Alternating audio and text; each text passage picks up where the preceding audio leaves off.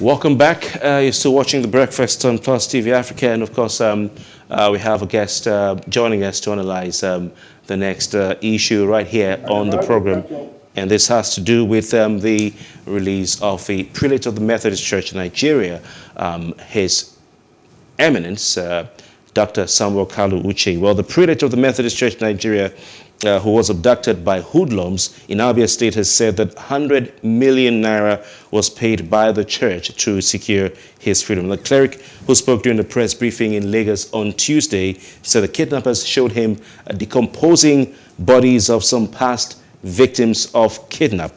Kalu Uche, who was abducted on Sunday along the Enugu-Port Harcourt Expressway in the Umuneochi local government area of Abia State axis, said he was taken together with his chaplain, Very Reverend Abidemi Shitu, and the Bishop of Owerri, Right Reverend Dennis Mark. Now, earlier, the Abia State Governor Okezie Ikpeazu had released a statement attributing the safe release of the kidnapped prelate of Methodist Church Nigeria to, quote, the grace of God, the fervent prayers of the Christian community, and what he called the well-coordinated response from the security agencies in Abia State. Let's welcome at this point our guest, Mohammed Abdullahi, who is a public affairs analyst, as we analyze some of the things that were said by His Eminence, His Eminence Dr. Samuel Kalu Uche, the Prelate of Methodist Church Nigeria. Mohammed Abdullahi, good morning to you. Thanks for your time. Good morning, Nigerians. Thanks for having me. All right. There's a lot to unpack from what the Prelate of the Methodist Church said. But let's start from what the Abia State government said in a statement released that was signed by the Chief Press Secretary to Governor Okezie Ikpeazu. The governor is saying that he's attributing the release of this clergyman to the grace of God. That's number one. Number two, the fervent prayers of the Christian community. Number three, he talked about well-coordinated response of the security agencies in Abia State. Now, fast forward some moments later, the clergyman holds a press conference and says, hey, we paid 100 million naira before we're released. We raised 130 million naira, but paid 100 million naira in 5 sacks of 20 million naira each. And this money was counted cash by the abductors before we're released, even at gunpoint. What do you say to this? I think the government is only trying to save its face, but we all know, I'm sure an average citizen in this country understand that we are just waiting for catastrophe or negativity to happen, because we really do not have our security apparatus are not really up to the task. We must say this as it is. So, like you mentioned, what the government of Abia State did, like usually even the federal government would do, and all other ties of government, what they usually do is just to put out the propaganda statement, for people to see or to seem as if they are working. But it's even so late now, because Nigerians are wiser. Nigerians understand how these things are played out. Nigerians understand that even when government refuses to mention that ransom is paid, we know heavily that ransom has been paid. And to confirm that, the abductee himself came out to narrate his ordeal in the hands of these deadly evil people. So it's really unfortunate that government is abdicating its duties of securing lives, most importantly, and then properties, which is another important thing, of its citizens. Is very, very unfortunate. Whether you live, you stay indoors, you travel within Nigeria, you are at risk. So it's so unfortunate that we find ourselves in this kind of precarious situation. I must say that the major cause of this this insecurity is the fact that we have refused as a people and as a government to plan ahead. We have been very visionless as a government and as a people. Let me give you a small example. I just arrived in Nigeria yesterday afternoon, from Kigali, a very small country, you know. The topography of Rwanda and Kigali as a whole is very hilly, you understand? It's hills everywhere, and you wonder how this would get to develop such topography. But what am I trying to say? Because they understand that if you are going down the hill, it's very likely that you lose your brake and so on and so forth. Then if you are also going uphill, it's very likely that you are able not to drive well. So there is speed limit everywhere in Kigali. And the global standard is 100 kilometer, 100 meters per, the speed limit is 100 per kilometer, per 100 kilometer. You understand? What they do is that it's 60 everywhere in Kigali. And how do they enforce this? There is CCTV in every major road. So you don't need to say, no policeman is standing there to police you, to say you must, but they know every Kigali, and even as a foreigner, you know, it is imbibed in you, that discipline is there. You can't move beyond 60. You understand? Right. So what am I trying to say? But here, we've seen this right from when we fought the Civil War. I wasn't born, but I heard that. We've seen the issues that we have issues with ethnicity, we have issues with religion, we have issues with tribalism. But for the past 30 or so years, even after the Civil War, we have refused to plan. You understand? And so these hoodlums, these kidnappers, these deadly evil people have seen that, yeah, you have a very unserious government, whether present and even the incoming one. We must tell ourselves the truth. Very, very unserious government, very unserious people. So we can continue to do what we want. So how many times have we heard of kidnappings all across Nigeria? People paying huge amounts, and this kidnappers go scot-free. All right. It's really unfortunate. Yeah. So this is quite, you're saying the governor was just trying to save face. We're aware that Governor Ikpeazu may have been, was at the PDP presidential primary in Abuja, which held on Sunday. This particular, kidnap took place on Sunday, and the man was released next day, being Monday. So I don't know, maybe the governor may not have been on ground to order that the security apparatus be deployed in its full weight, like they normally say, to release this man, who the prelate himself is an indigene of Abia State. And like you said, maybe this was a move to say something, but how do you go say what didn't happen? I mean, you're government, you can just place a call and say, police, military, were you involved in this or not? Because the prelate categorically said neither the federal government, nor the state government, nor the police, nor the military were involved in his rescue. So what does this say about our leaders, the governors, the governance in Nigeria, that such a blunder, can be committed in trying to just put out a statement, you assume? I mean, you wouldn't make that. Even a secondary school student cannot make such a mistake. What does it say about governance in the country? It is not a mistake, sir. It is not a mistake. It's not a mistake at all. Like I said before, is a well thought out plan, always by government, whether from federal government, state government, local government, to always put out propaganda. We see black and they tell us it's red or blue, as if we are dull people, as if we are not even educated at all to differentiate right from wrong. So it's quite unfortunate. The best word is like I mentioned earlier, the government trying to save its face because it has failed in statutory duty of protecting lives and properties. All right, Ms. Abdullahi, can you please hold the thought? Like I mentioned, whether you travel far north in Nigeria, you travel far east, south, wherever, you are at the risk of being abducted. That is so shocking. Yeah, Ms. Abdullahi, can you please hold the thought? Translate to in terms of even the economy. Yeah, please hold the thought. Let's quickly roll the tape.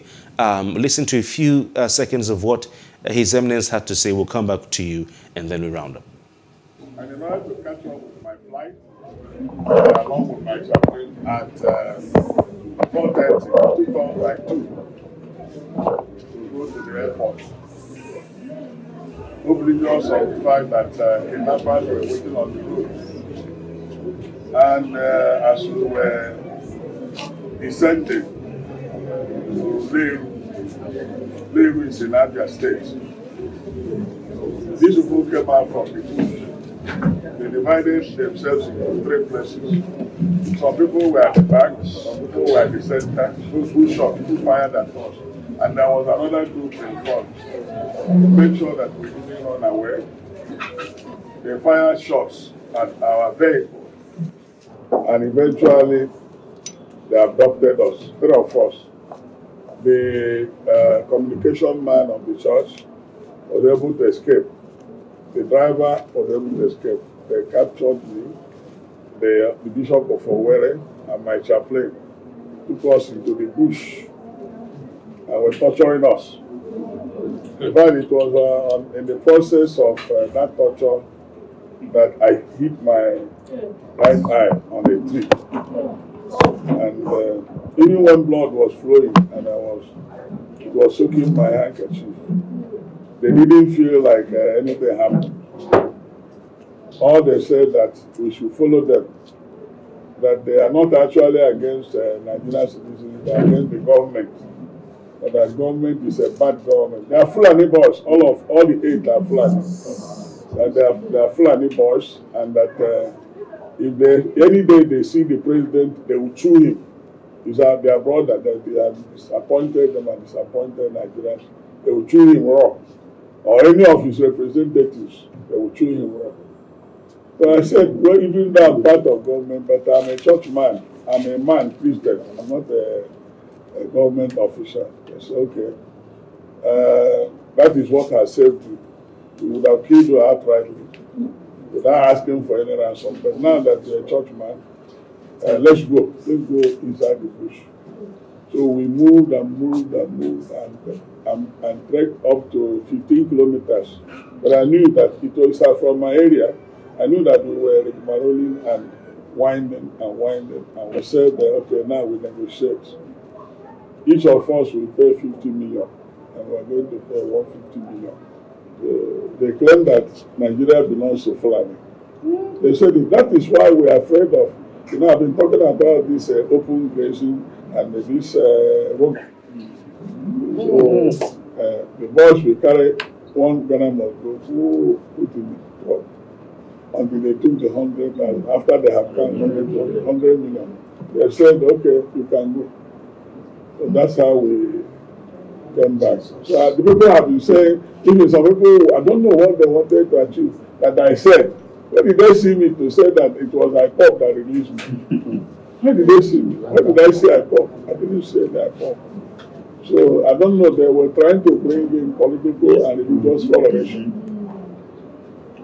So what I know was that, in fact, when they were talking about it, I didn't know what it meant. For over 12, 13, 14, 15 hours, no food, nothing to drink, nothing to eat. And I was lying on the ground. All right, Mohammed Abdullahi, I'm sure you heard some of what he said there. He is claiming that his abductors were Nigerians or Fulani extraction. That they said that Nigeria belongs to them, etc., that they're against President Buhari, that if they see him, they will chew him alive. He made a lot of, he said a lot of things and made a lot of revelations. We can't go into all of it because of time. But what do you say to this? Some people have jumped on it to say that, it shows that those who are shooting and killing and maiming and causing carnage in the southeast in the name of unknown gunmen are indeed from the north. Yeah, it's you quite reveal a lot. But again, I don't want us to draw a conclusion that all the carnages and evil things that has been happening across our country is from a particular region or a particular tribe, like we ascribe to Fulanis. In fact, there are very bad people everywhere in all of our region, and there are good people as well everywhere. So I think it's even very important that we downplay tribe and ethnicity. What we must as a people do is to confront evil at all of our regions, whether it be in the north, south, or west. We must confront evil and destroy it collectively. By the time we begin to ascribe a particular tribe or a particular region with all the ills that is happening or confronting our country, it doesn't speak well for our future. You know, so I think it's very important that we understand that whether be it south, east, west, as I mentioned earlier, there are good people and there are bad people. All we need to do as Nigerians is to confront the bad eggs around us. And again, we must also tell our government that they must rise up to the occasion of saving lives and properties. In fact, it is very, very important that this incoming election is an issue that we put into the front burner for all of the candidates aspiring to be. You can't, as a president, be promising heaven on earth, you know, turning Nigeria into Dubai, where our major issue for now, I think everyone will agree, our major issue for now is the fact that we lack security. I was trying to give you an example before we went for the clip earlier. I told you I'm from Ondo State. My parents are based in the north. We were born in the north. I speak Hausa better than my even Yoruba. But prior to 2018, I used to travel with my family every December from Lagos. I would drive down to Ondo State, say hello for about 2 days to my grandparents, move to Abuja where my parents are, another 2 weeks or so. I'm coming back, I will drive to Kaba, where my mother is from, say hello to my grandparents there. Then before I drive to Lagos, all driving. But I tell you, since 2018, I can't there. In fact, when I pick the call to call my parents, and I'm bringing down my parents via the road, my father will tell me, hey, just sit down, stay where you are. Because everyone is afraid. Everyone is scared. How do you have a country where citizens are scared to move around in their own country? Not even for foreigners. So it's so shocking. So government must rise to its occasion of saving lives and properties. And we as people also must be disciplined. We know some of these people that they live around us. It's unfortunate that you find out now that your cousin, your nephew, whenever they know your movement, they also contact these deadly guys to say, okay, a so person is moving around this corridor by this so time and time. It's so unfortunate. We must be disciplined as people. We must also be sure and help the government in fishing out these bad eggs and devilish people are in our midst. All right. Mohammed Abdullahi, thank you very much for your time. It remains to be seen if the situation will improve or if President Buhari will go down in history as the general who couldn't secure his country. Thank you very much for your time.